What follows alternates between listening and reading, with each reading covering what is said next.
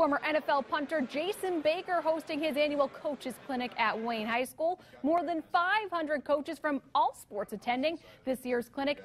Baker brought along staff from Notre Dame to instruct this year. Former Florida State Assistant Dr. Jeff Duke was the keynote speaker. Baker says he hopes coaches are inspired by what they heard tonight.